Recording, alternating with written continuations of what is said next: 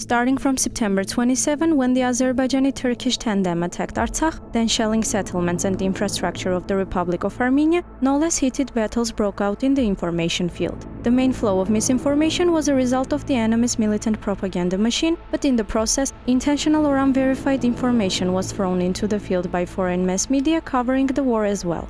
The journalist of Russian Dozhd TV channel who tried to cover the battles on the Artsakh-Azerbaijani line of contact from both sides of the conflict did not refrain from misinformation either. A few days ago, this TV channel aired a report telling that the Azeri Terter was being shelled from Artsakh side, meanwhile showing the footage of Artsakh capital Stepanakert, which was being shelled by the enemy with different weapons from the very beginning of the military actions. This misinformation of Dozhd TV channel was reported by various mass media and Telegram channels. It is difficult to say whether this misinformation was an intentional one or it was just a confusion, especially when this media outlet gives one-sided, often directed, anti-Armenian information from the very beginning of the war. Armenian users of Telegram demanded that the people in charge of Dozhd TV channel be held responsible for their unconscientious work and that its correspondents be expelled from Artsakh. Under the pressure, Dozhd TV channel hurried up to apologize for, as they put it, the mistake.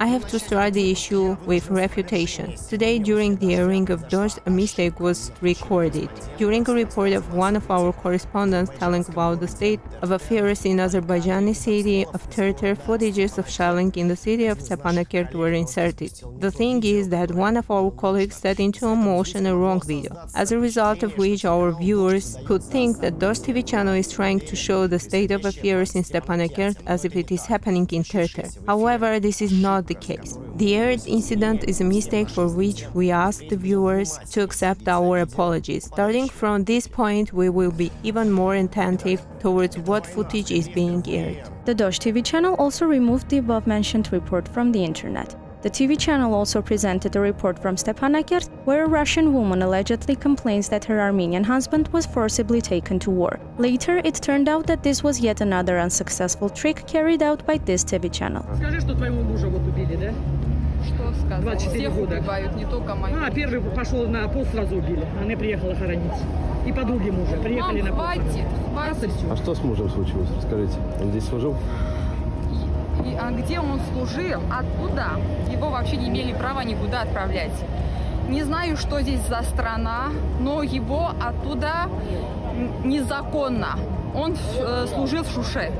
Но его отправили в другое место. Он на машине ехал, и их машину остановили турки, всех их перестреляли. Obviously, the TV channel also provides anti-Armenian coverage with the help of its journalists in Azerbaijan. For example, Vasily Polonsky, a journalist from Dozhd working on the Azerbaijani side, showed live that the Armenian side allegedly started shelling during a funeral, as a result of which tombstones were damaged and there were victims. And all of this in the case when the surrounding area remained unharmed. There are numerous calls addressed to Dozhd TV channel throughout the Armenian social networks to stop spreading misinformation and be adherent to the norms of professional ethics.